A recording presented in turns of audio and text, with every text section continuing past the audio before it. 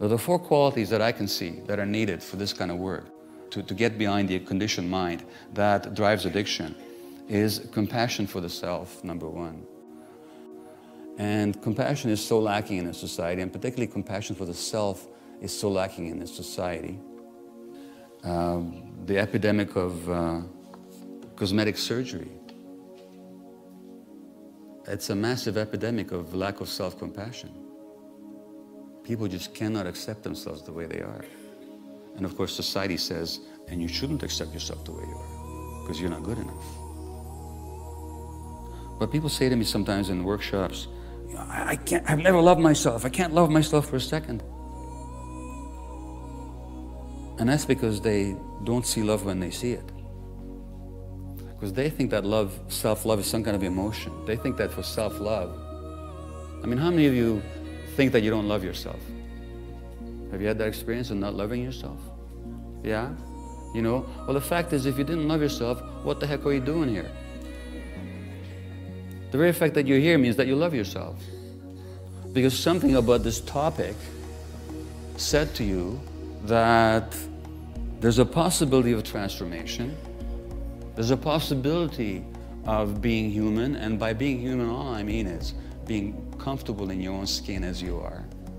There's a possibility of that, and I'm worth it enough that I'll take myself to this event and see if I can learn something that'll help me get there. That already is self-love. So in other words, self-love doesn't have to show up in terms of gooey emotions or some kind of a warm-hearted regard for the self. But you know, when I look at it, knock on wood, and I'll acknowledge myself, I've done a lot of things that have supported my learning. That's self-love. And that's all I mean, is some compassion, that there's something else is possible and that you're worth that possibility. That's all I mean. That's a necessary quality for dealing with addictions. There needs to be some courage, a willingness to look at how it actually is. Not how you'd like it to be, but how it actually is. And so that one of the prime qualities of addiction is denial. So that the people that are addicted to profit, they will actually deny that the arboreal oil sands are going to pollute the environment. I mean, the evidence is clear from people who have worked on the project. But not to see that, and it's not just that they're denying it, it's not that just they know it and they deny it. They actually make themselves believe that it's not going to happen. That's the addicted mind.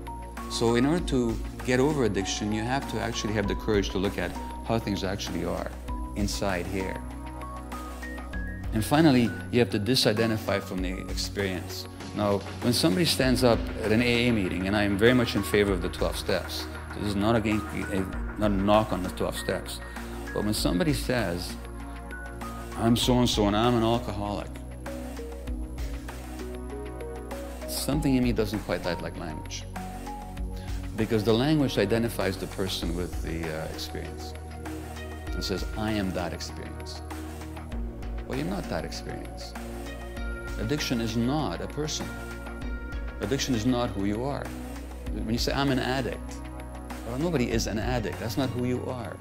Well, as long as we don't take those categories as categorical, as long as we don't take those categories as defining anybody, because nobody is a survivor. That doesn't define who they are.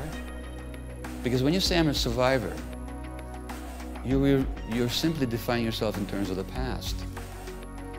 In the present, you're not a survivor. You are whoever you are in the present.